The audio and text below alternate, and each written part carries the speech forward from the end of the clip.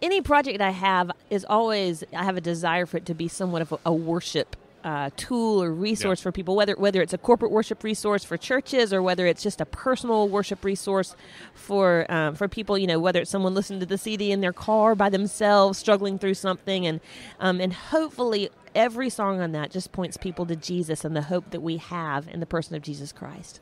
Well, the name of the album and the song, Open Hands. Yes. So tell me about, first of all, the content, the theme of the song, and then we'll talk about the special guest that you have on the song. The song, it's for anyone who's ever struggled with being a control freak.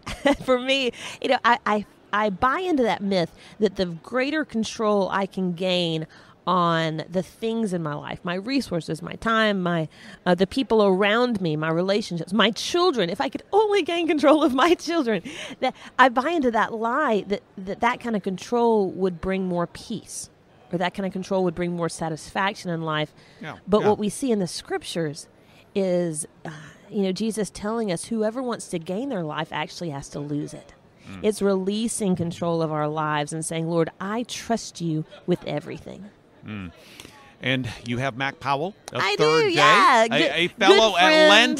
Atlantan that is part of the project. So how did that collaboration come together? He's been a friend for a long time, and we've sung together on a couple of his projects before, and so it was just, he was due to be on one of mine. And, okay, payback. Great guy, and honestly, I grew up listening to Third Day. I remember, and he's not that much older than me. So if he's listening to this, I'm not calling you old, Mac. But I remember listening to Third Day when I was in high school and was so encouraged by their music, and so it's neat to get to partner with him in ministry.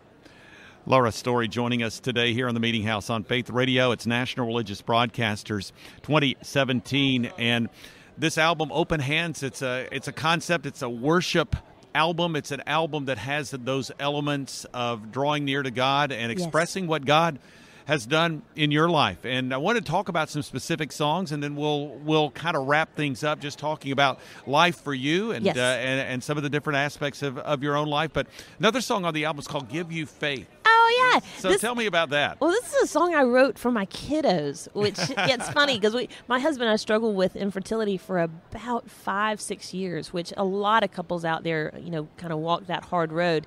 And so the idea, if you'd told me even 5 years ago that I would be writing a song for my kids, wow. I would never have believed you. And so now that we have these amazing little bundles of joy and energy, the question is, if I could leave one thing with them, if they could remember one thing about me, if I could impart one piece of wisdom or one value to their lives, what would it be? And it's not necessarily that I would want them to remember me as a amazing mom, because I'll never be that. I can't be that. But wanting them to remember my faith and to hand down a legacy of faith, and for them to remember that I followed Jesus and looked to his grace even when I failed as a mom. What do you see as a mom, and you've touched on it just a bit, parents obviously want to see their kids grow up and have a relationship with Christ and follow Christ. Obviously, this song is a vehicle that you use to communicate that desire to them. What do you see, and what words of encouragement could you give to parents with respect to the perspective God has given you? I'll tell you right now, what God's teaching me is that it's not enough to tell my kids what I believe, but I have to live what I believe in front of them. And my kids are 4, 2, and 2. So there's this tendency to say, when they grow up, I want to make sure that I teach them this. But no, it starts now. Living out my faith, living out our faith as a family starts now.